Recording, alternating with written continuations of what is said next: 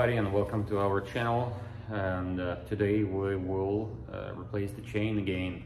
We'll film more detailed video on how to disconnect and connect the chain using the Chinese riveting tool. I'll show you more detailed process of disconnecting and how the tool itself needs to be modified, and connecting the chain, riveting the chain with the Chinese tool. So let's start it up. We prepare everything by removing the valve cover, both three injectors, putting the HR cooler on the side, removing the fan, having access here to the chain itself. We're keeping the chain tensioner in place. That's going to be the last step, the last thing to replace after all the job will be complete. We're using our shop-made chain tool to hold the chain close as much possible to the sprocket, and we're taking the first tool from our Chinese set. This is the tool to remove to disconnect the chain.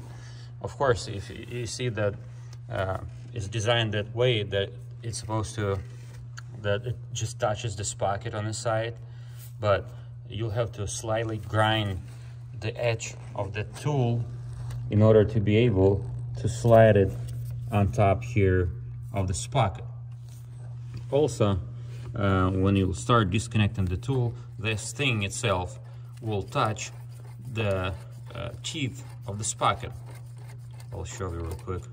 Here, I just grind it a little bit so you can slide off and move through the teeth all the way to push that pin and disconnect the chain. And I'll show you how it's going to look like. We'll actually disconnect the chain now.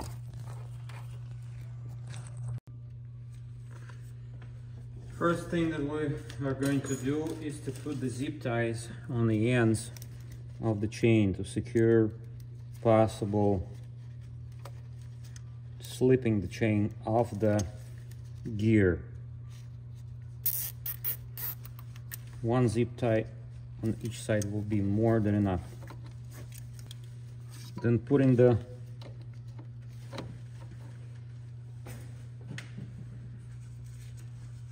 tool on the teeth itself.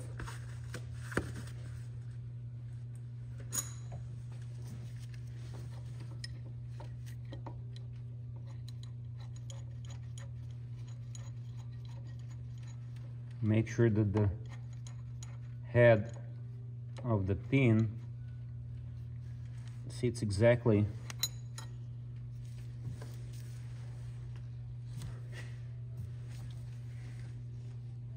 on the head on the head of the pin. We're taking the metric 13, starting slowly.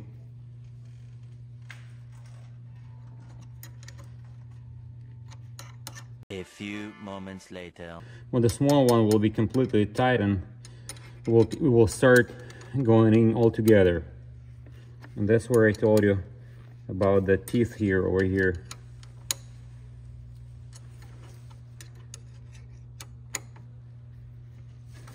Don't worry about damaging the teeth of the sprocket. You will not be able to damage them. If you'll have few scratches left there, it's gonna be no problem at all.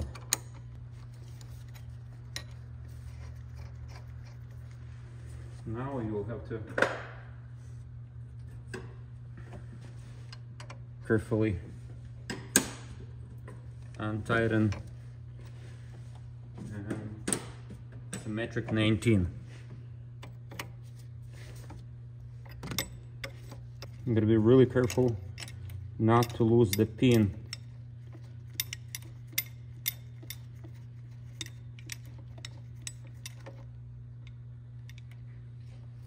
See? And now you'll have your pin over here. This is your pin.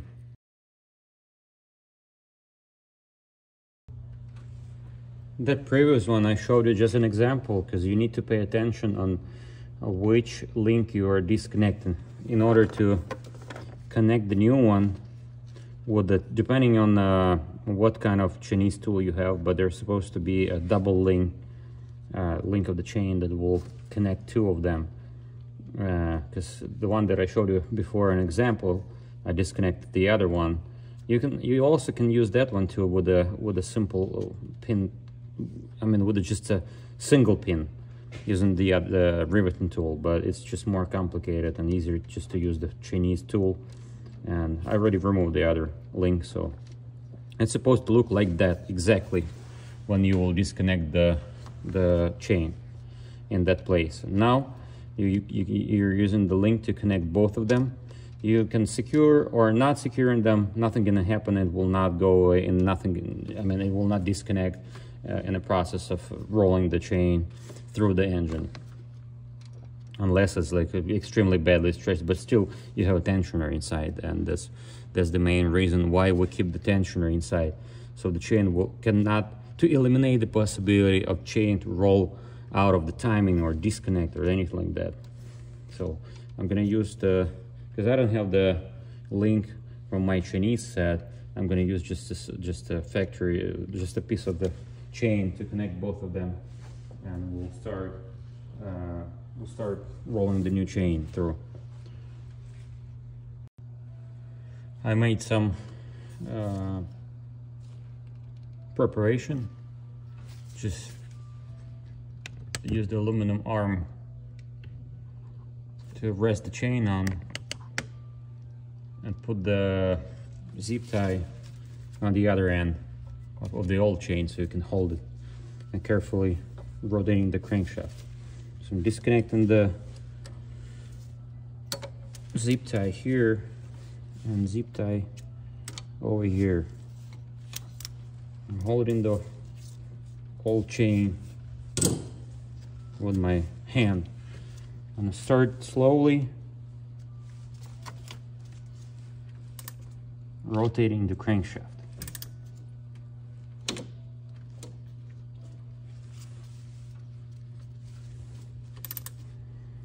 Carefully and slowly.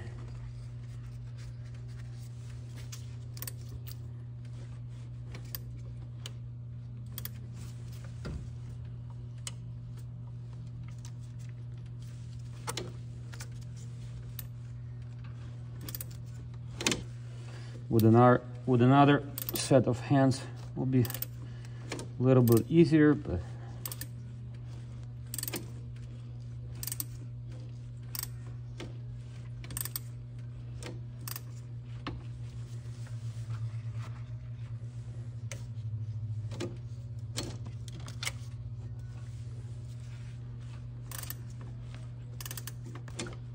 A few moments later. Almost the end.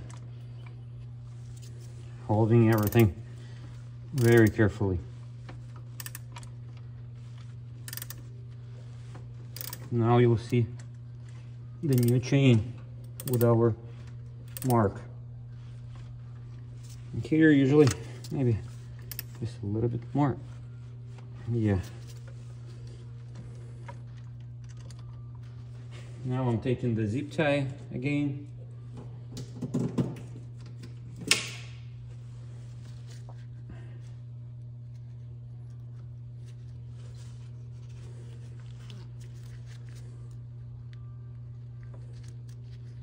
And securing the chain.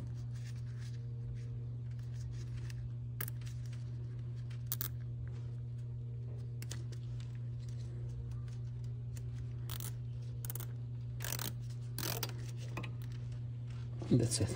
We're taking out our old chain, taking it off.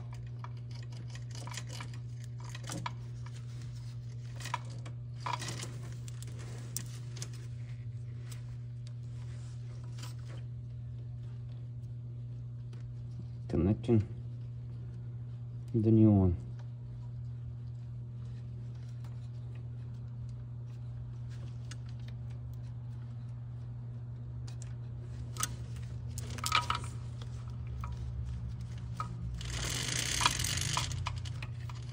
With the old chain.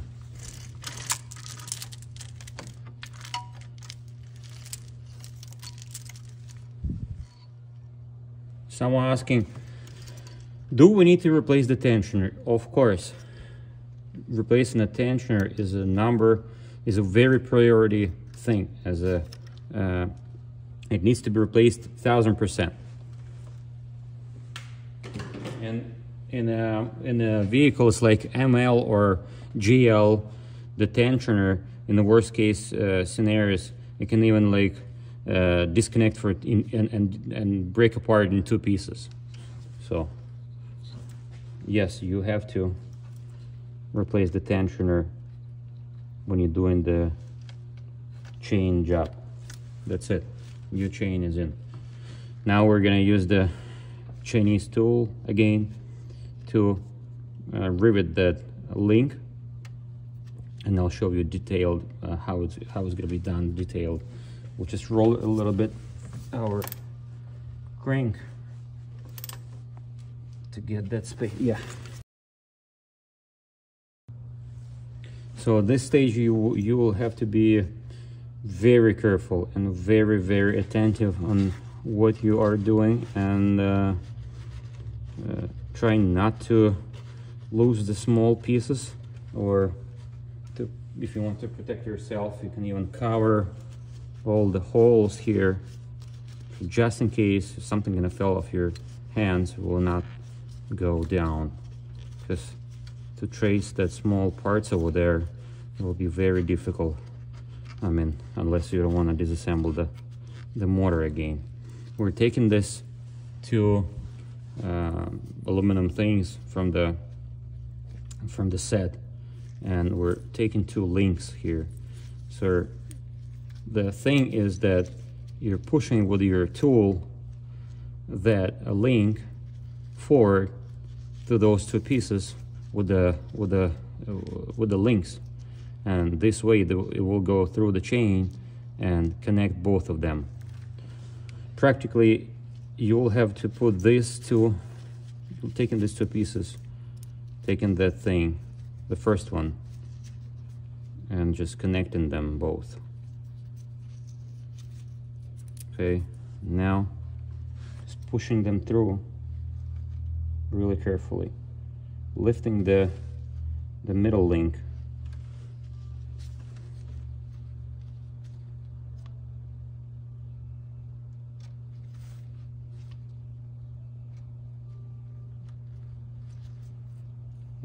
And connecting through, just to avoid any risk of losing that middle link.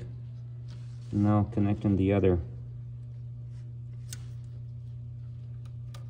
side, and connecting both of them. Okay, that's it. And now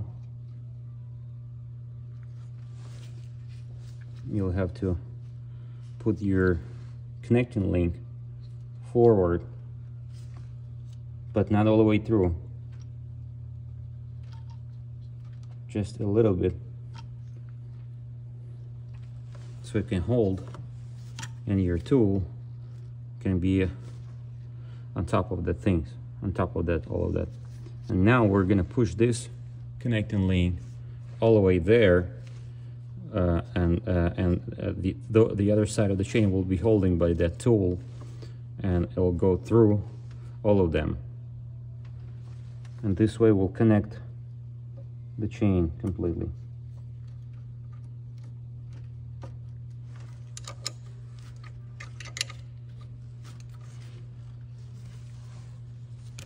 You must go very easy.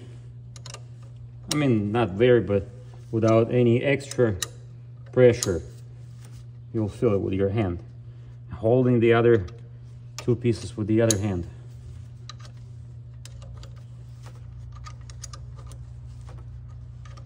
Watching if everything goes as planned.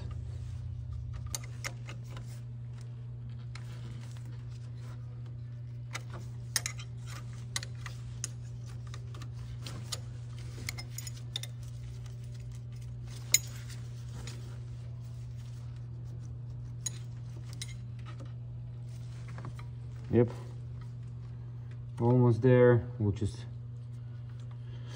We'll adjust a little bit the pins again. Push them a little bit more further.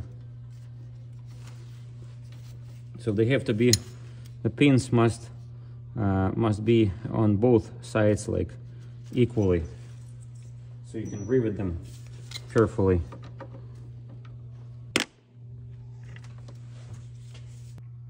This is the link and how it looks like, connected in the right way and aligned. Now we're gonna use the riveting tool. We'll secure the end of the pins here as much as we can, or the other side will have to be secured with a hammer or two hammers, because there's no way to access that spot, that place with the you know, with a Chinese tool. Now we're going to use the riveting tool. I mean the one that secures the ends of the pins.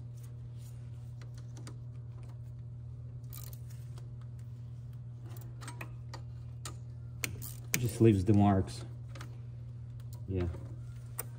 And then the other one. But you gotta be really careful not to damage anything.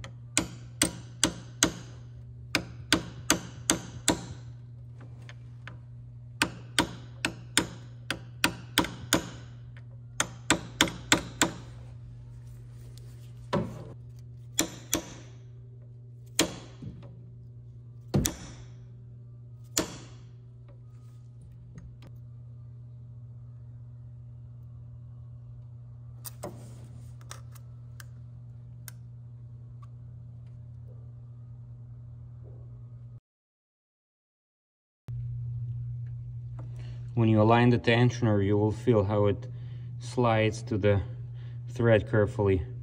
And if you just feel any resistance and it's like it's not going through, just don't push it hard, because as I said, otherwise you will damage the thread and you will have to re-tap it again. You can help yourself a little bit with lifting the guide here like that. It will definitely make the process a lot easier. But otherwise, I'm just carefully sliding in. And that's it. Yep, and now just taking the bar to tighten all the way to the max.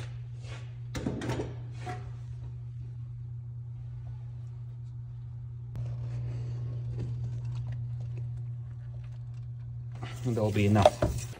So at this stage we can say that the timing chain change process is complete, and right now we have to clean everything and assemble everything back. Don't forget to clean the holes where injectors are sitting and the head spot for the head cover and the head cover itself. And I'll try to thank you for watching, and feel free to ask me any questions regarding this or any other topic that you need an answer, and I'll try to film more mechanical videos like engine building or rebuilding or something like that in the future. Thank you, and bye-bye.